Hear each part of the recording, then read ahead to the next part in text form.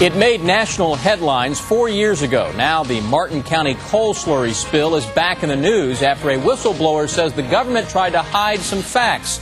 Tonight, after the championship game, we'll hear from a former mine director who says the cover-up claims are wrong.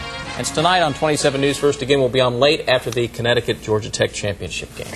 And if we can just get through tonight, better things tomorrow. Definitely. By the afternoon tomorrow, we're going to see highs well back into the 60s, probably mid-60s most locations. It's going to be cold in the morning, especially southern southeast Kentucky. That freeze warning, most locations there, those sheltered valley areas could see upper 20s. So protect those plants for better weather to come. All right. Enjoy the game tonight here on CBS. Thanks for joining us tonight.